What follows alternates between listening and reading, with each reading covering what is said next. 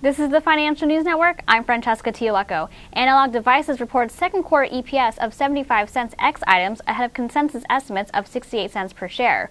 Revenues for the quarter rose 18% year over year to $791 million, topping consensus estimates of $746.2 million.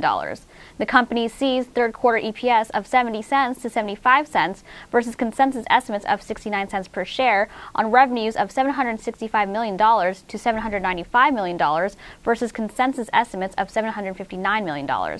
Jerald G. Fishman, President and CEO, said, "The second quarter was a strong quarter for ADI, well ahead of our expectations, with revenue growing 9% sequentially and 18% year over year, driven by strength in our industrial, automotive, and communications infrastructure businesses.